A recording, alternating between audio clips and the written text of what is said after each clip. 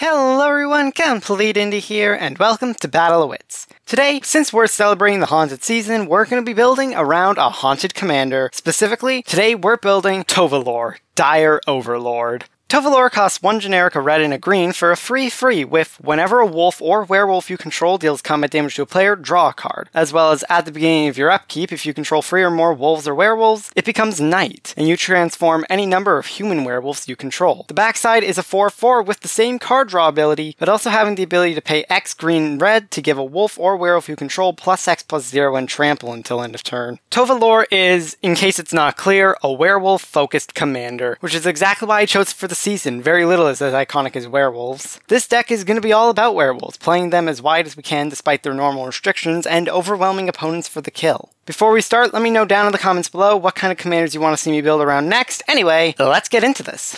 First off, let's establish real quick that werewolves have this unique mechanical identity among them. When you cast a werewolf, such as Wolf-Bitten Captive, it enters the battlefield as a human werewolf. But if you can go a whole turn without anyone casting spells, they transform into a much stronger creature, such as Horde Killer. Then, if players cast 2 or more spells, Horde Killer turns back into the Wolf-Bitten Captive. The newest set of werewolves behaves mostly the same but with a keyword instead, Daybound and Nightbound, which is basically just keywording this old ability. The key difference between time-bound werewolves and the old ones is that time-bound werewolves only turn back if the same player casts the 2 spells, as opposed to triggered werewolves turning back if 2 spells were cast at all, and if day and night change, the werewolf changes too, regardless of when it changes. This even means that if it's night and a werewolf enters the battlefield, a time-bound werewolf will enter transformed. However, they cannot be transformed by force. They are locked and, well, bound by day and night bound. To take advantage of this, we're running 3 cards. The Celestis, which among being a mana rock that can both gain life and draw cards, can force day back into night if we need it. As well as Immerwolf, which says that wolves and werewolves get +1/+1 and can't transform back into humans,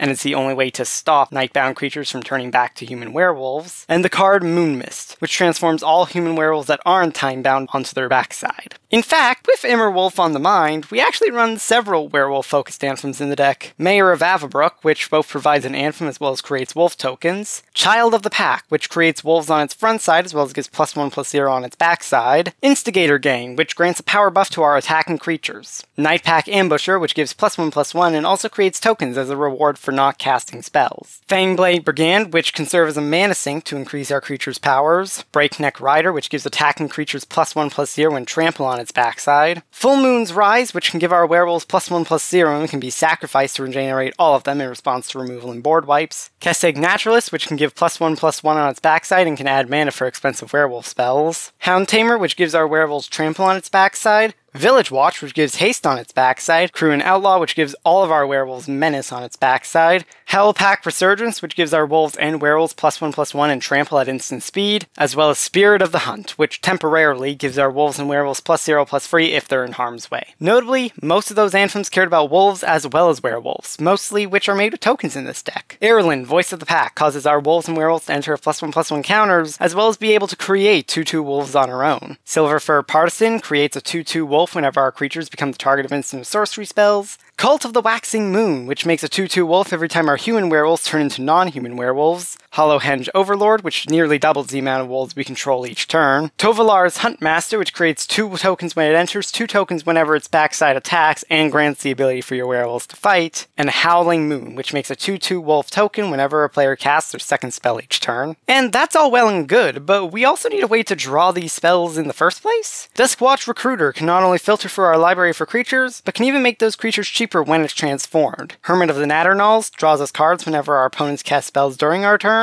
Lambhole Elder's Backside draws us cards when it's transformed. Sage of Ancient Lore is an aggressive creature that draws when it enters. Wolfkin Outcast's Backside draws us a card whenever one of our werewolves or wolves dies. And Shamanic Revelation draws us a card for each creature we control and can hypothetically gain us a ton of life. Additionally, since werewolves don't tend to be cheap, we want a few ways to get more mana or to make our spells cheaper. Good old-fashioned cultivated is an example, as well as Soul Ring, Arcane Signet, and Gruul Signet as reliable mana rocks. Goblin Anarchomancer is also great, as it makes our red or green spells cost 1 less to cast, and we also have 2 mana dorks that add 1 mana on their front side, 2 when transformed, in the form of Scorned Villager, a mana dork that has Vigilance on its backside, and Weaver of Blossoms, which can add any color of mana. Of course, not everything is going to be cast in this deck. After all, we want to avoid casting spells so we can transform our wolves. And we also want to not cast too many spells in a turn in case it transforms them back. That's why we want to have plenty of mana sinks to spend our mana on instead, in the form of activated abilities that we can, well, activate instead of casting stuff. Howlpack Piper has the ability to cheat werewolves from our hand into play during the day, but more importantly is our fleet of Bloodrush creatures. Featuring this mechanic from Gatecrash and Dragon's Maze, cards like Scarred Goliath, Rubble Hulk, and Wrecking Ogre can all be discarded for mana, to give powerful buffs to our attacking creatures, instead of having to cast spells. Similarly, Sanctuary Smasher and Titanoff Rex can be discarded to draw a card and put a keyword counter on one of our creatures. Slice and Dice and Deem Worthy can be cycled to deal damage to creatures. Decree of Savagery and Primal Boost can be discarded to give our creatures buffs in the same vein as Bloodrush creatures. Greater Tanuki can be discarded to search our library for a basic land to put into play tapped, and Yadara Wandering Monster can be cycled up to 4 times throughout a game before it cheats itself into play. Additionally, the incredibly powerful Primal Surge is in the deck, which will keep cheating permanents from the top of our library into play until we hit an instant or sorcery card, which we don't have many of. Well, on the note of avoiding casting spells, Mondronin Shaman's Backside punishes players whenever they cast a spell. With those said and done, we also have assorted pieces of removal, like Decimate, which can handle multiple targets at once, Ill-Tempered Loner, which can deal damage to any target whenever it takes damage, Daybreak Ranger, which can deal damage to flying creatures or just fight any creature directly itself, Warstorm Surge, which deals damage to any target whenever our creatures enter play, Volatile Arsonist, which deals damage to creatures, players, and planeswalkers at the same time,